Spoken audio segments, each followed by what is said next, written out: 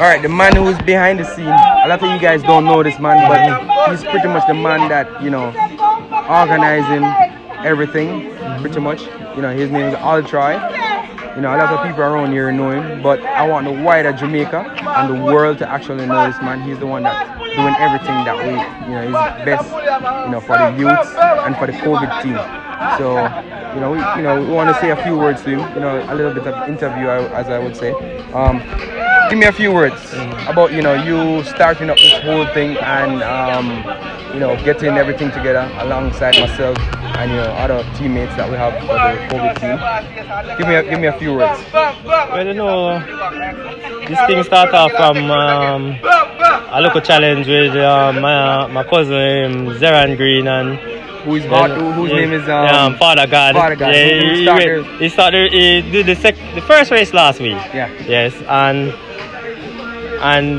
from there everybody loved the vibes and them say, you know, that this thing can reach far, you know. Yeah. You know, especially my friend Roti, aka O'Neill Earl, you know. Yeah. They say this thing is gonna reach far. So we started getting a lot of people coming and taking the challenge, and you know the youth them come around and they like the thing, so they start training and all these things. So here we have it, and we have the crowd and everybody enjoying themselves from there, you know.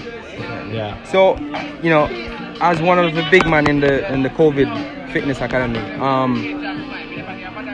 what's the whole thing all about? I mean, you know, what we have for the future. You know, I mean, the youngsters, because we have a mix between youngsters and, you know, guys in 20, 25, you know, in mid-range, you know, who are runners from, you know, from ever since, you know, your cousin, your nephew as well, you know, who's pretty much a good runner.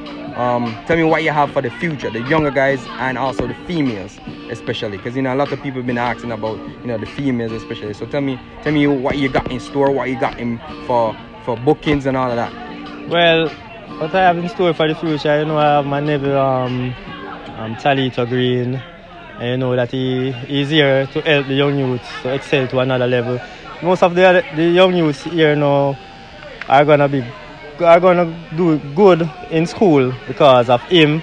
So you know that other big schools from Kingston, those KC College and St. Jago are gonna come and try and take some of the youths them from out of the COVID Fitness Academy. With the ladies that we have in the group now are just doing this for fitness, but we have a few young ladies like Shantaya who want to excel it. Yeah, she want to compete in the races.